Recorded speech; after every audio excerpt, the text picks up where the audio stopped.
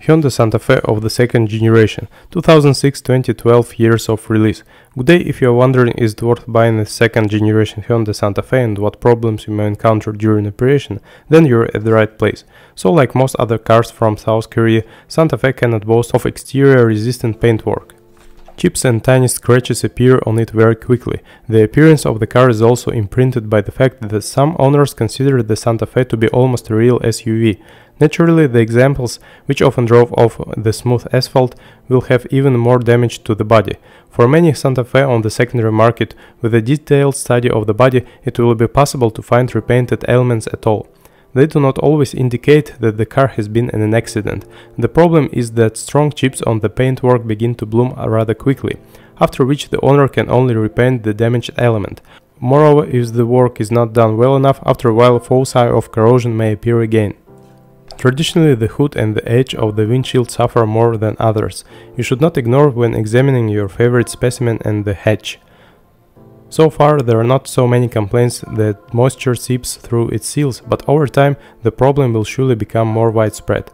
The lower part of the Santa Fe body is surrounded by protective plastic pads that are not afraid of pebbles and sand flying from under the wheels. On the one hand, this is very good. On the other hand, it can be expected that corrosion will form under the protective plastic, which will remain unnoticed until the latter is dismantled for some reason. In addition, hot spots of rust can form in those places where the protective linings are in contact with the body panels.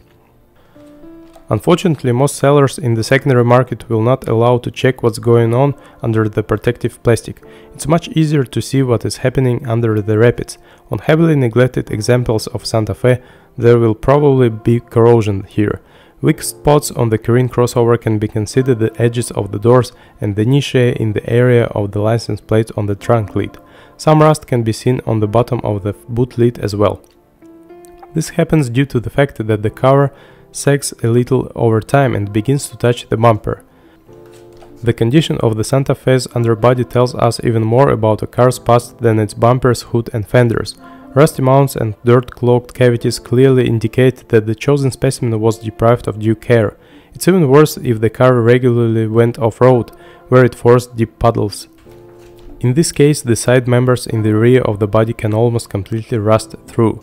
Welding marks, which can also be found under the bottom, are also not good. Such interference on Santa Fe, which is carefully operated under normal conditions, should not be. As for other characteristic drawbacks, they include two rigid door seals. Because of them, you have to apply a fair amount of effort to close the door. Sometimes the door locks are to blame for this, the brackets of which require adjustment.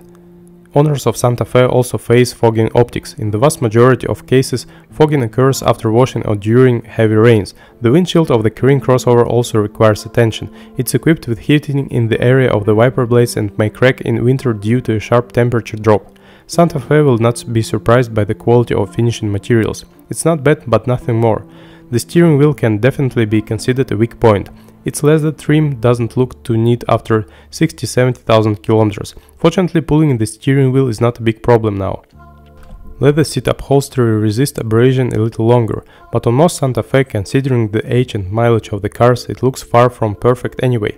Naturally, none of the owners of the Korean crossover is ready to spend money on a full seat construction. The interior plastic in Santa Fe is not too expensive, so it's no surprise that it starts to creak over time. With the onset of cold weather, there are more extraneous sounds in the cabin. The rattling rear curtain also has a negative effect on acoustic comfort. Over time, extraneous sounds can begin to be emitted by the backs of the sofa. Santa Fe doesn't have a lot of electrical equipment by modern standards, but it can still bring some unpleasant surprises. Almost all owners complain about the standard audio system, which begins to fail for no apparent reason. In some cases, glitches appear in the form of a sudden reboot of the system, in others in the form of a display shutdown.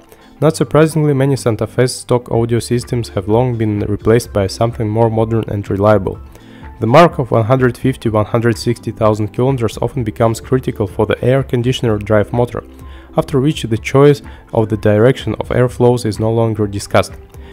A much less common problem is the sudden lighting of the ESP warning light. Fortunately, the error is reset very easily. It's enough to muffle and restart the car. There are many reasons why the ESP lamp may light up. First of all, it's worth checking the quality of the contacts at the point of attachment of the mass, and also pay attention to the condition of the contacts of the brake pedal lights. Engines for the second generation Hyundai Santa Fe were offered for every taste. Buyers could choose between 4-cylinder and 6-cylinder petrol units as well as diesel 4s of different capacities. If you don't want to overpay for fuel, you can pay attention to the basic 2.4-liter petrol 4. Power of 174 horsepower is enough for moderately dynamic driving. Moreover, the capacity of the 2.7-liter petrol 6 is only slightly more, 189 horsepower. Both gasoline engines are considered to be quite reliable, and their weaknesses have been studied very well by mechanics. Both engines, subject to the oil change interval every 10,000 km, are capable of serving at least 300–350,000 km until overhaul. Moreover, there are cases when engines require repair only after overcoming the mark of 400,000 km. The longevity of Santa Fe motors comes from technical simplicity. They are free from pressurization and direct injection, and the timing chain uses a durable timing chain. However, it is by no means possible to idealize the gasoline engines of the Korean crossover. To the mark of 100–120,000 km, a 2.7-liter engine can upset with burnt ignition coils. By the mark of 140–150,000 km, you should be prepared for the fact that the cooling radiator begins to leak. And all would be fine, but most Santa Fe owners do not notice a decrease in coolant volume for a very long time. At Santa Fe, the engineers used an unusual expansion tank, which always kept some coolant in the tank. At the same time, the owners may not even guess that there is no coolant in the rest of the coolant system at all. As a result, overheating of the power unit, which ends with a deformed engine head. In addition, the 2.4-liter engine has some problems with the bendix, which, with the onset of frost, can stop disengaging with the flywheel. Forcing the engine to stop several times helps to fix the problem, but it's nothing more than a temporary solution. Other typical problems include the failure of the starter, the resource of which leaves much to be desired, and the front crankshaft oil seals prone to leakage. As the mileage increases, small oil smudges can be found on the sump of the power unit. Catalysts will need to be replaced closer to the 200,000 km mileage, and this is just the case when you cannot save on replacement in any case. A destructive catalyst is likely to cause scoring in the cylinders. They can also appear if you save on high-quality engine oil. Considering the age and mileage of most second-hand Santa Fe, it's definitely not a bad idea to inspect their cylinders with an endoscope when purchasing them. Another option is possible. One of the previous owners cut out the catalyst for a long time. The situation in our conditions is very common. As for the chain drive of the gas distribution mechanism, it will on average require replacement every 130–160,000 km. The resource is far from a record, but this is fully offset by an acceptable price tag both for the timing kit itself and for the phase regulators, which usually change at the same time. Naturally, the cost of replacing the timing chain with a gasoline 6 will be much higher. In general, maintenance of a 2.7-liter engine will be more expensive. For example, a trivial operation to replace spark plugs will require removing the intake manifold. We'll have to mentally prepare financially for a very serious fuel consumption. In urban conditions, a 6-cylinder Santa Fe can require about 20 liters of gasoline for every 100 kilometers traveled. The Santa Fe diesel engine is available in two versions, 150 and 197 horsepower. In general, the motors turned out to be very successful, but it should be understood that due to their age and high mileage, they will cause problems in any case. Moreover, many of these problems will require serious financial investments to solve. Whatever one may say, but a high-pressure fuel pump or a variable geometry turbine cannot be purchased cheaply, with all they desire. This is fully true for the injectors and the EGR system.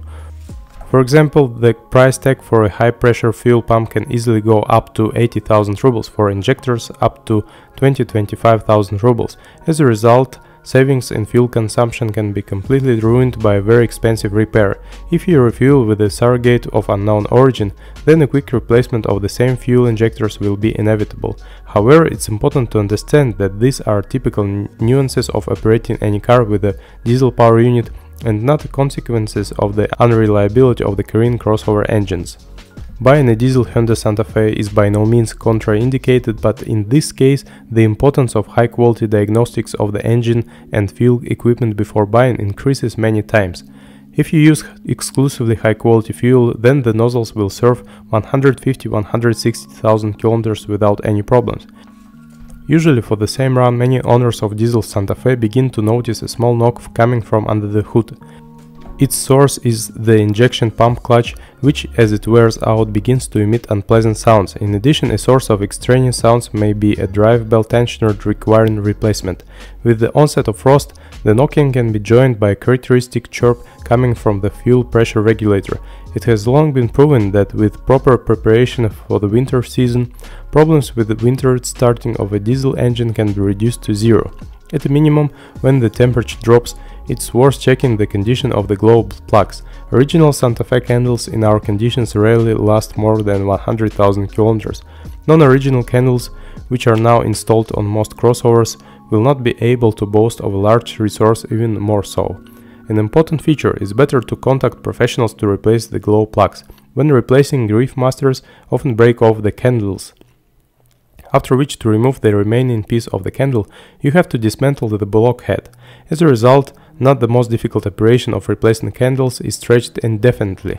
For a mileage of 140–150,000 kilometers, replacement of the glow plug relay is usually required.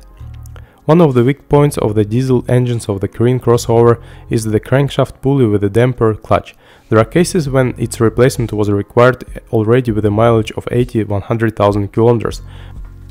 By a mileage of 120–130,000 kilometers, unpleasant surprises can be expected from the vacuum regulator, which is responsible for the position of the blades inside the turbine. The fact that its stem periodically wedges can be guessed by the flying of the pressurization pipe, which is located at the inlet to the intercooler. As for the turbine, there are no complaints about it. Its resource of 200,000 kilometers in our conditions can be considered very good. Very rarely Santa Fe owners are faced with breakdowns of the cylinder head gasket. Usually this trouble occurs in the range from 160 to 200,000 kilometers. Two transmission options were available for the Santa Fe, manual and automatic. Like powertrains, both boxes are considered good, but not devoid of a number of weak points. One of them is a flywheel in mechanics, which is combined with the turbo diesel power unit. Its service life very rarely exceeds 80–100,000 kilometers. The cost of a new flywheel reaches 40–45,000 rubles. The release bearing will cost about 5–7,000. For a non-original clutch kit, sellers will ask for at least 30,000 rubles. If you add the cost of work to this, then replacing the flywheel immediately turns into a very expensive pleasure. The weak points of the mechanical box include the seals of the axle shafts, which are prone to leakage. As a result, operating Santa Fe with a manual transmission turns out to be far from as cheap as it might seem at first glance. Not surprisingly, the demand for a Korean crossover with a manual transmission is quite limited. In the secondary market, the share of versions with the mechanics accounts for no more than 30% of all offers. Prior to the restyling, 4 and 5-speed automatic transmissions were available for the Santa Fe.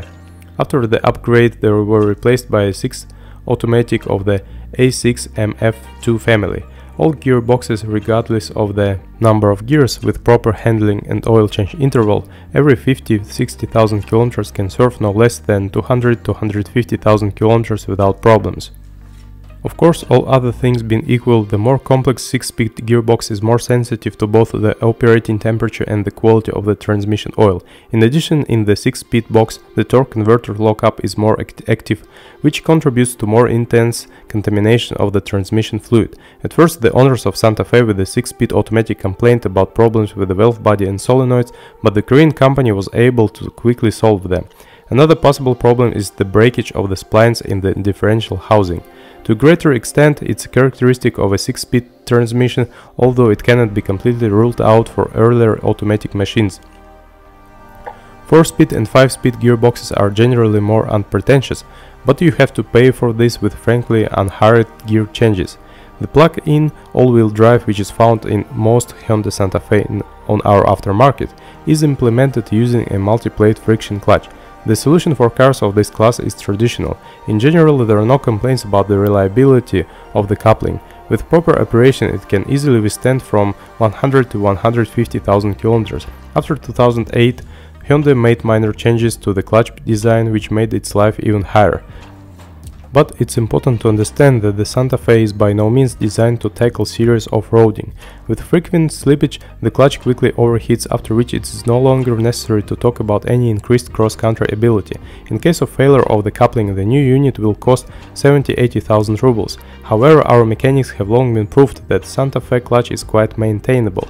The restoration of the coupling, depending on the appetites of the specialists who have taken up this business, will cost from 8 to 15,000 rubles. Another option for solving the problem is to immediately purchase a remanufactured clutch. In this case, we will have to part with the amount of 25–30,000 rubles. The fact that the clutch is about to need to be replaced is indicated by shocks that occur when driving with the wheels fully turned, as well as strong shocks. The remaining elements of the all-wheel drive transmission should not fail during careful operation, usually in the interval from 100 to 150,000 kilometers. The outboard bearing of the propeller shaft requires replacement.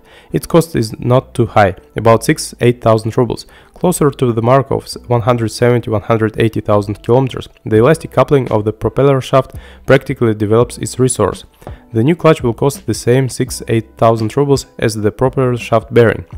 After a run of 150,000 kilometers, you should periodically pay attention to the rear gearbox oil seal, which by this time is starting to snot little by little. The service life of the inner CV joint ranges from 100 to 130,000 kilometers. A new drive assembly will cost at least 17–18,000 rubles. An important caveat: on many used Santa Fe, on the splines of the drive shafts, you can already find quite serious corrosion. Unfortunately, it's impossible to check the condition of the inner and outer CV joints, as well as the slots in the differential housing, during the cursory examination of the specimen you like. As a result, a potential buyer should either negotiate with the seller for a thorough diagnostics in the context of a specialized service, or mentally and financially prepare for the fact that someday the slots will be cut, will have to deal with serious repairs. The Santa Fe's front suspension uses the classic McPherson design. At the back, Hyundai engineers used a multi-link suspension. In our environment, the suspension may seem a little stiff, but in this case it's worth making a reservation that this is true for the suspension with native consumables. Considering the mileage of cars exhibited in the secondary market, most of them have original parts replaced long ago, which sometimes has a very serious effect on the nature of handling and comfort. Support bearings are considered to be the weakest point in the front suspension. Often they can withstand only 50–60,000 kilometers. At first, native shock absorbers were also mercilessly criticized. It turned out that on our roads they are enough for only 30–50,000 kilometers. Fortunately, the Koreans quickly made the necessary changes, after which the resource of the shock absorbers increased to an acceptable 80–100,000 kilometers. The crossovers of the first years of production were noted for not very durable wheel bearings, the resource of which rarely exceeded 70,000 kilometers. The bearing has to be replaced in tandem with the hub, but it's hardly possible to go broke when replacing it. A new original part will cost only 5–6,000 rubles. A quality non-original bearing can be found for 3–4,000 rubles. Other consumables are also slightly more expensive. For example, suspension arms for Santa Fe will cost from 5–8,000 rubles. From 4 to 5,000 rubles we'll have to pay for shock absorbers. The resource of the front stabilizer struts is about 50,000 kilometers, the rear stabilizer is about 70,000 kilometers. The bushings will have to be changed every 70–80,000 kilometers. Unfortunately for this, the craftsman will have to lower the stretcher a little, which increases the cost of the work. The rest of the consumables easily overcome the mark of 100,000 kilometers. Ball joints are ready to serve up to 120,000 kilometers, silent blocks and levers up to 160,000 kilometers. An interesting feature: in the 7-seater versions of Santa Fe, the Korean company initially installed the rear shock absorbers, which provided for stiffness adjustment. They served the same 70–80,000 kilometers as conventional shock absorbers, but at the same time they are much more expensive. Not surprisingly, many Santa Fe owners abandoned them in favor of ordinary ones at the next replacement. There are cases when the steering rack of the Hyundai Santa Fe began to knock even after a mileage of 20–30,000 kilometers, but this is rather an exception to the rule. In the overwhelming majority of cases, the rail starts stepping closer to the 100,000 kilometers mark. Usually the rack fails due to a strong leakage of its oil seals, as well as an excessively worn right sleeve.